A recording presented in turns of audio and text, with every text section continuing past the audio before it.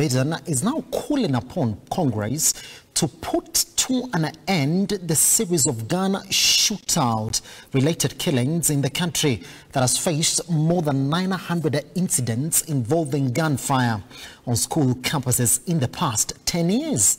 Now, this is after another gun-related shootout at Rope Elementary in Texas saw 19 children and 2 adults lose their lives at the school.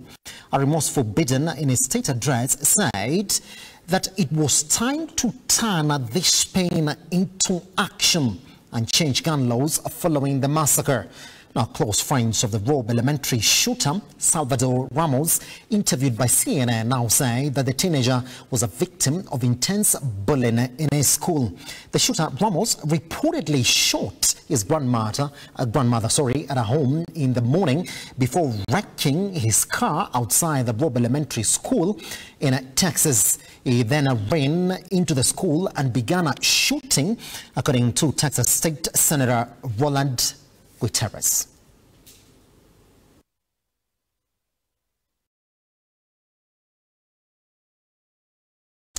Azimio la Umoja One Kenya Alliance flag